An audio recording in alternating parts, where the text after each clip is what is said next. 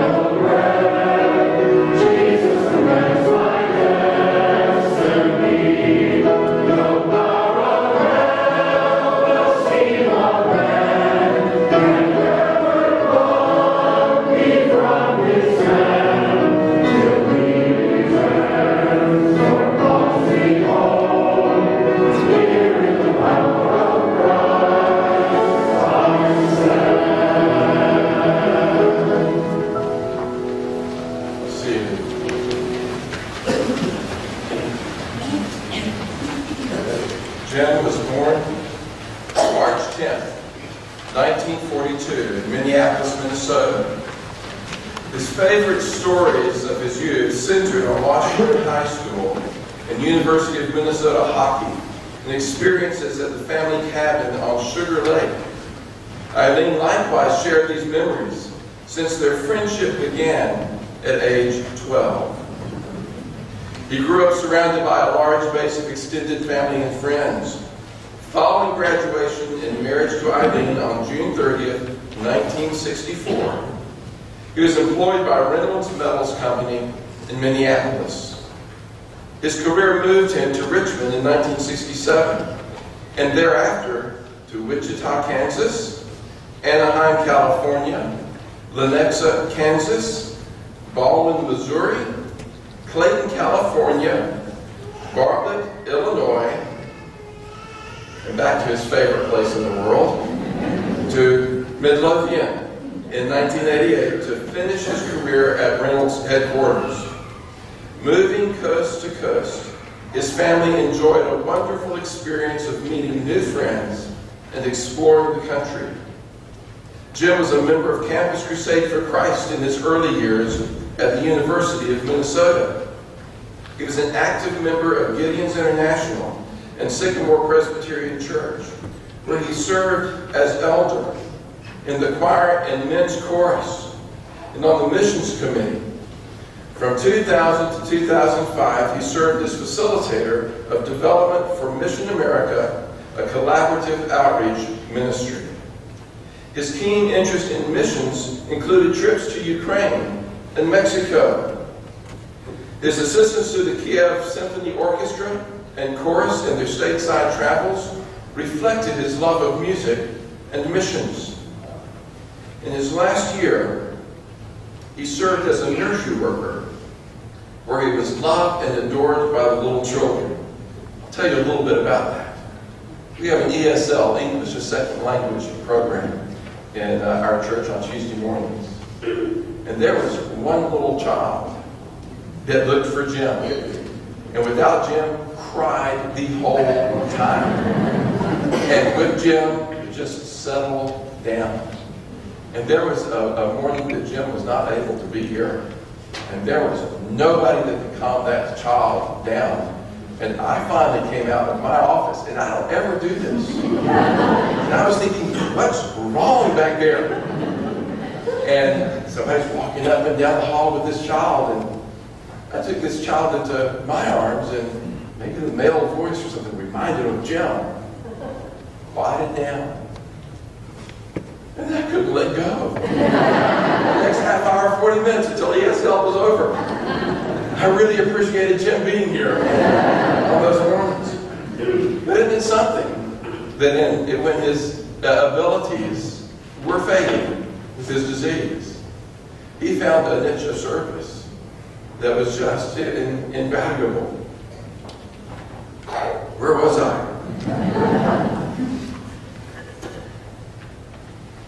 From 2004 to 2007, he and Eileen lived at Lake Anna and were members of Waller's Baptist Church.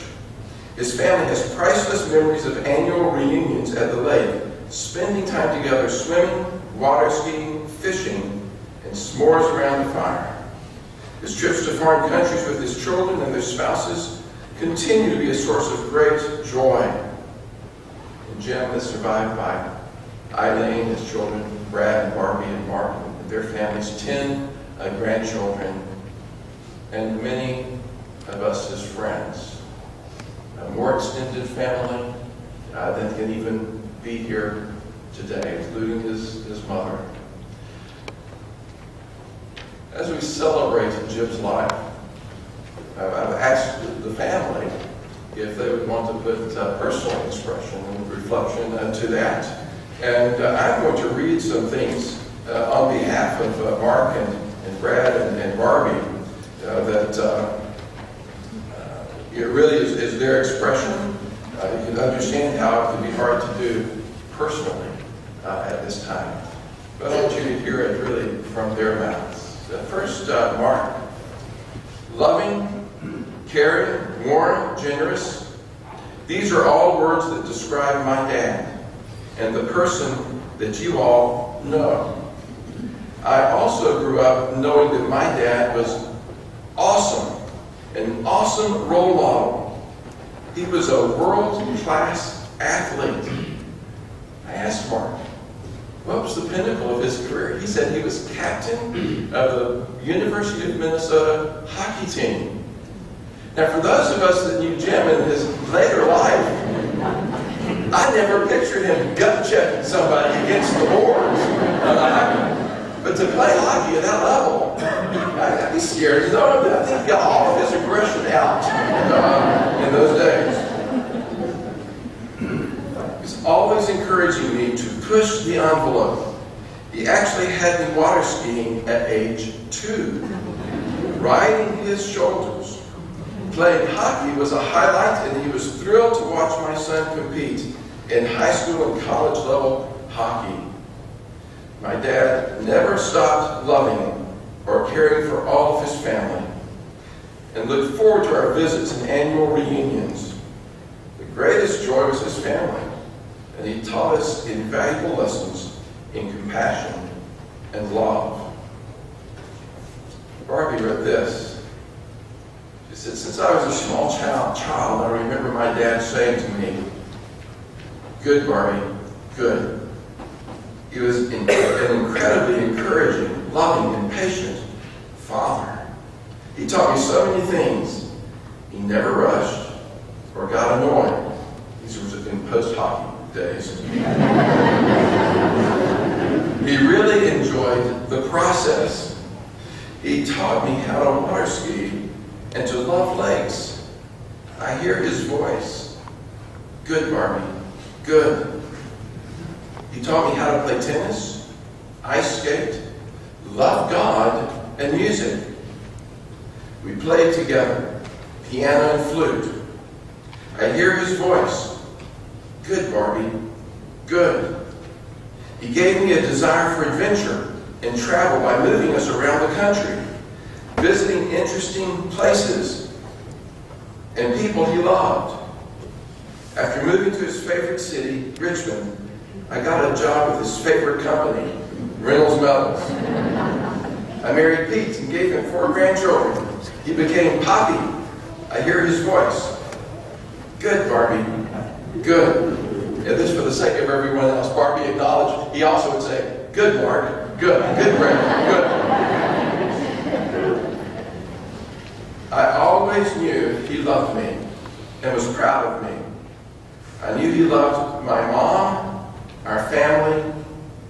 His faith would never waver.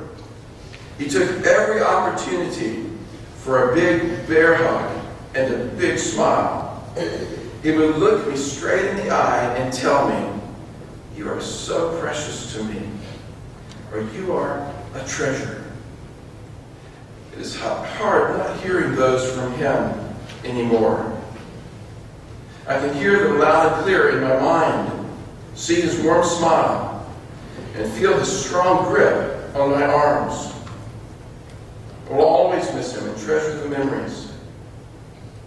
He will continue to encourage me until it is my time to hear the words he has already heard, "Well done, my good and faithful servant." As I meet our Savior, somehow I picture my dad standing very nearby my Heavenly Father saying, "Good, Barbie, good."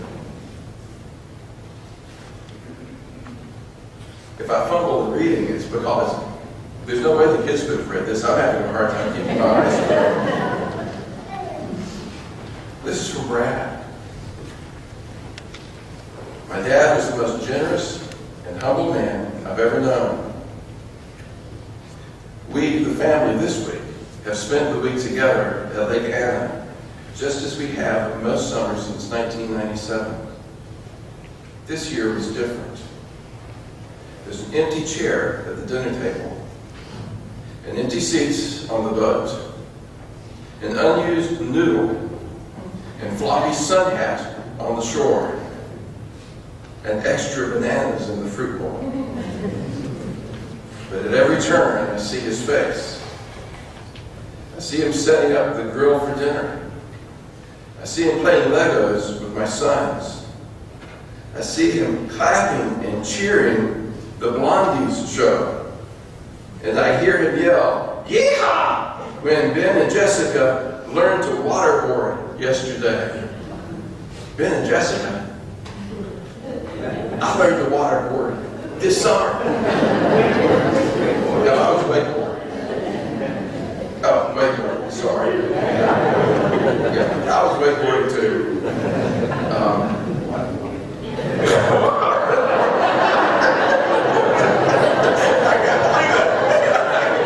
Just don't. Sorry. I don't think it does be quite that strange. I just made this memorable, didn't I? Oh, man. I'm glad you learned the water. I see him give my wife a crushing hug. We know those crushing hugs. He really had a strong hug. And tell her how proud he is of his whole family. I'll miss my dad. I apologize for the flow. But there's something in the testimony that's you as his sons and daughter have given. That everyone in the family who recognizes that's Jim. And so do we. So do we. I was talking with someone yesterday who said Jim was never threatening. He's the kind of person you can tell good news to. He always seemed to be for you. That's a fruit of his walk with Christ. Because we in our human nature are not naturally that way. There is much, much to celebrate in Jim's life. And when we lose someone like that to our fellowship now, there's a great hole and a great grief. And that's okay. The Christian idea is not. We have the answer so we don't feel bad. It's in our deepest grief. Christ meets us there and gives us hope.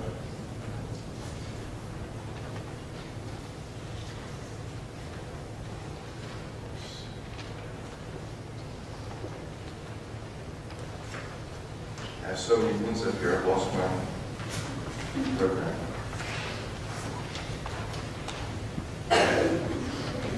We're moving on to the next thing.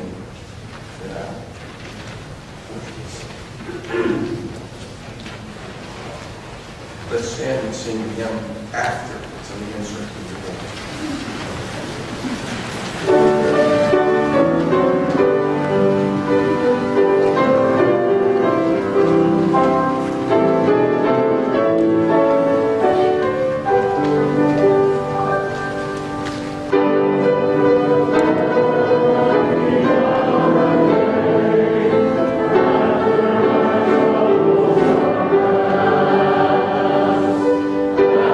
Amen.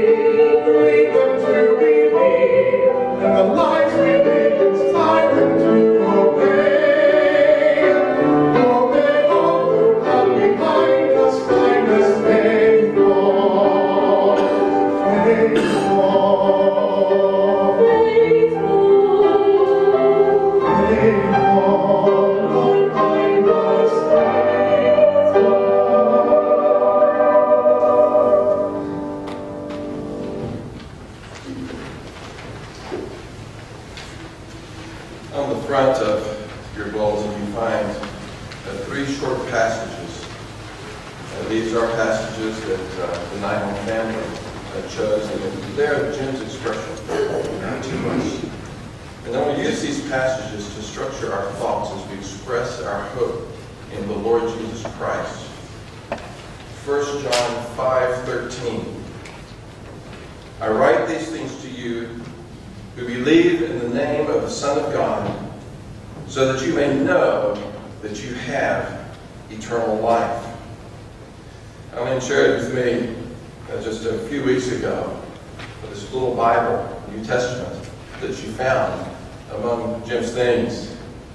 And it's a New Testament that he was given by his church on Palm Sunday, April 6th, 1952.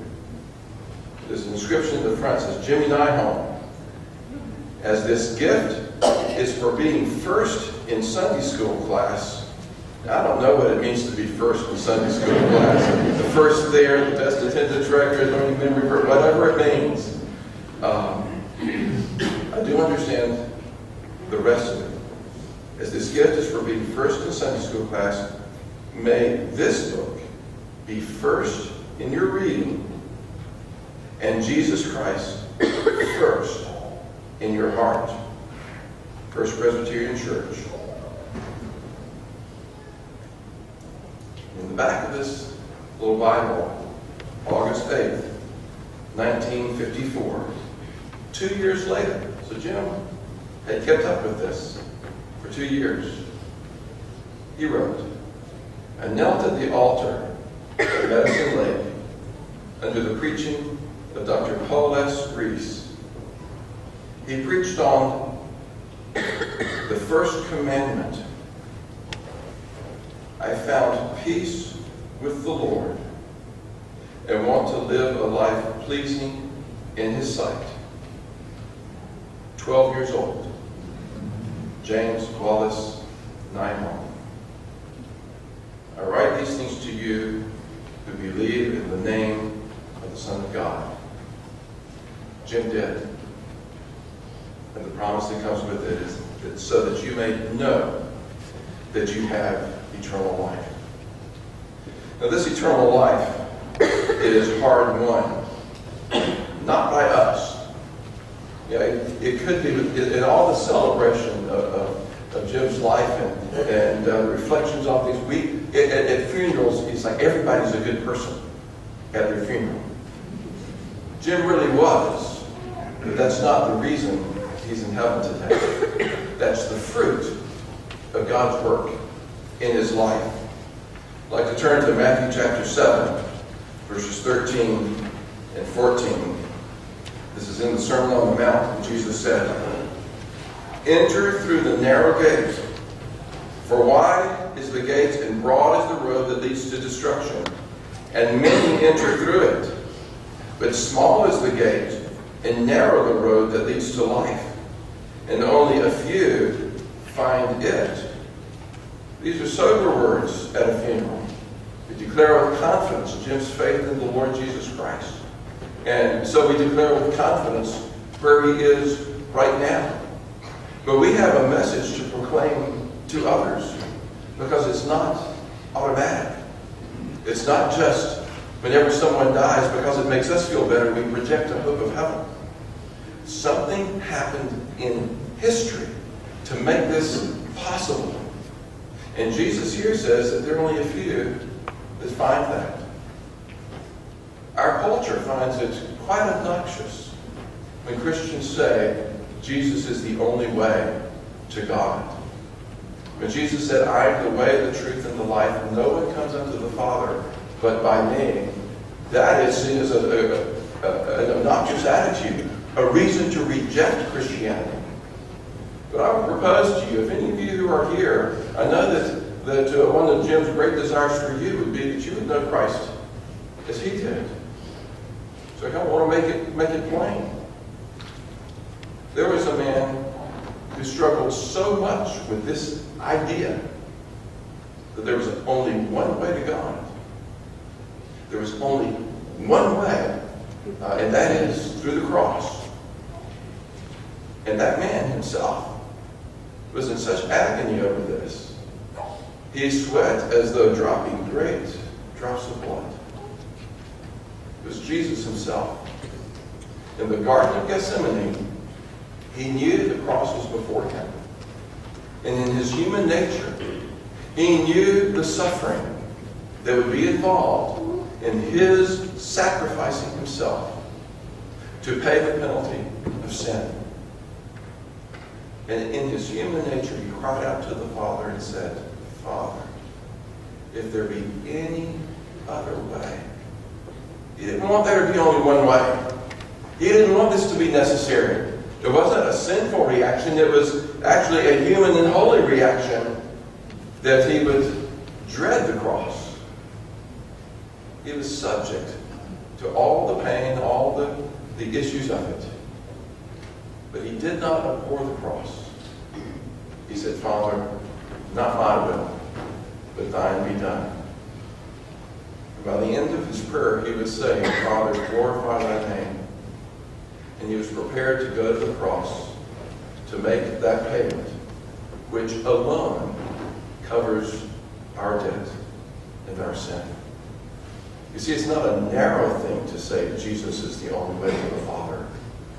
It is the expression of good news that apart from him, there would be no way to the Father.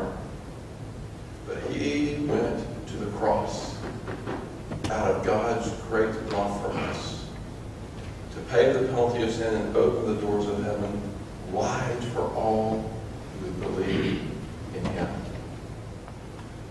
That's why it's so important. Can you imagine if last year someone had come up and said, we have found a cure for Alzheimer's, and it's the only cure that exists? With the Nyholm family, we have said, how narrow to say it's the only cure that exists. We would say, really? There's a cure? Well, that's the way it is spiritually. If there's anyone here who does not know the Lord Jesus Christ, I call you today. Run to him. This is good news. There is a cure for our sin and separation with God. The whole Bible was written that we would believe in Jesus Christ, and that believing in him, we would have eternal life. It gives us a future. It gives us a future even in the face of death. The second passage in the bulletin. Listen, I will tell you a mystery. We will not all sleep, but we will all be changed. In a flash, in the twinkling of an eye, at the last trumpet sound, the dead will be raised imperishable, and the mortal with immortality. Death has been swallowed up in victory. That's 1 Corinthians 15. I'd like to add to it a corresponding passage in 1 Thessalonians chapter 4.